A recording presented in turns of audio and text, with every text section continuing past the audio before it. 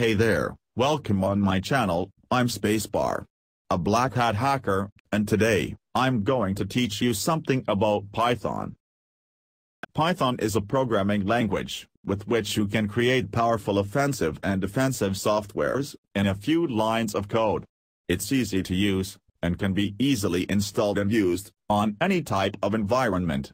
In this first part of this first tutorial we will see how to create a simple backdoor.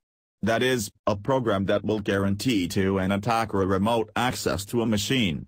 Before starting, I advise you to install two programs that will be useful for the development. The first is Terminator, a useful tool for arranging terminals. The second is Visual Studio Code, a program to write code in a simpler and more organized way. Of course you can use any type of text editor, in which case a good alternative is Notepad++.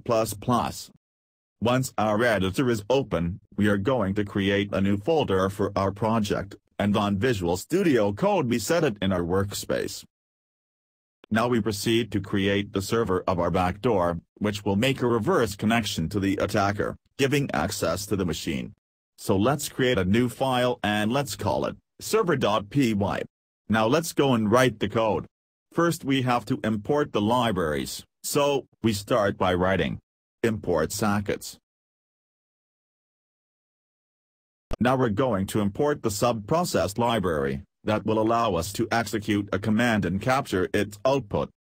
Now you can define the global variables that will be used for the reverse connection. Host and port. The first must be associated with the value of your IP, local or not.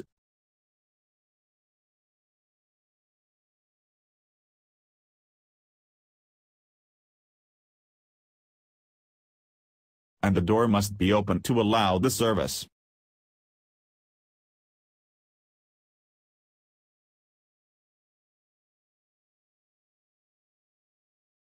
Then we go to create a variable socket type that we will use to administer all the parts related to the communication between the machines. The syntax is the following, but remember that, in the description, I will leave the link to download the source code ready.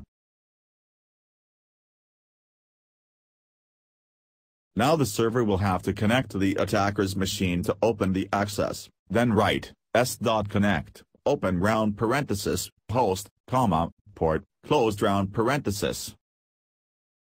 Now let's open an infinite loop by following the syntax. While 1. I remind you that the tabulation in Python is essential to separate the contents of loops, functions and so on. You can read more online. At this point we are going to receive a maximum of 4096 bytes from the socket and move them to the data variable. With a quick check we make sure that the received string is not equal to quit, or, in case it is, quit the loop.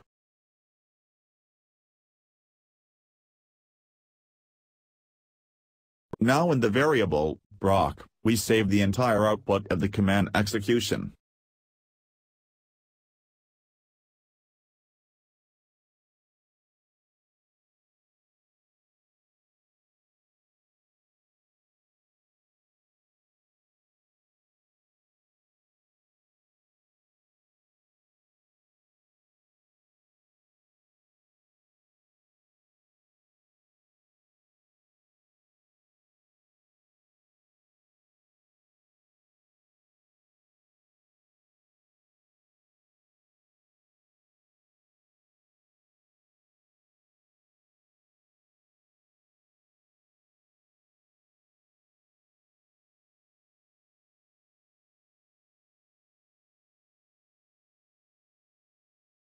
Now we store in a second variable, st_value, only the output of the execution of the command and, or of the error.